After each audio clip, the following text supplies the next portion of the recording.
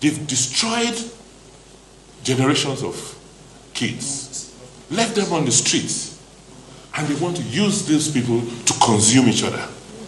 They are not campaigning on what they can do because they have no records of what they've done.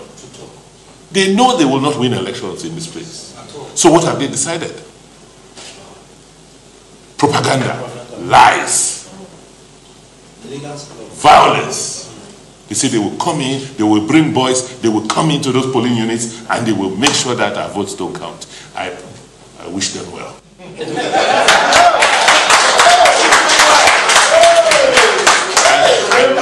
I wish them well. When I have all of you, let me see how they will come. You know, you will mobilize for yourselves. Yes.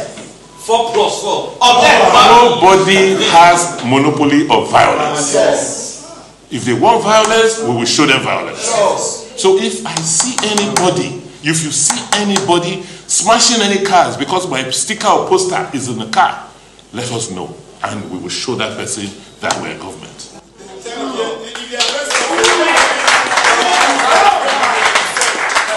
We will show them that we are in government. And I am governor, Philip is deputy governor. We are the only two who have immunity in this state.